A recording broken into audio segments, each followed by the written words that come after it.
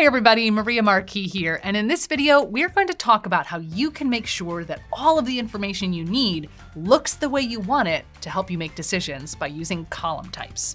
So in Coda, columns are more than just text or numbers. It actually allows you to get really creative. So here, take a look at this table that I've got in front of me. There's a lot of different column types we're looking at. We've got your traditional select list drop-down menu. We've also got things like date pickers. But notice some of the other things we see. We have the ability for people to say, hey, I've got a question about this. We also have a progress bar. We've got a little scale icon that lets me say how challenging something is. And we also have a button that allows me to send a reminder about this task to the folks who are on our Slack channel. My other favorite is what's called a canvas column, which is essentially like a Coda doc inside of your Coda doc, where you can put all kinds of notes and even have different little templates in here, like maybe I want a Dory question table. So you can kind of have that deeper look inside.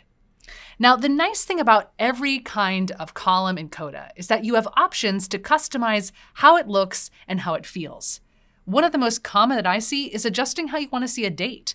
So if I click right here and choose my column options, notice I can decide what format makes the most sense for me. Do I want to put the day before the month? Sure, go for it.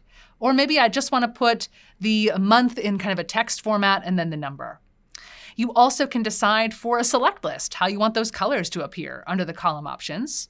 You can decide, oh, you know what? I also want to change how the progress bar looks.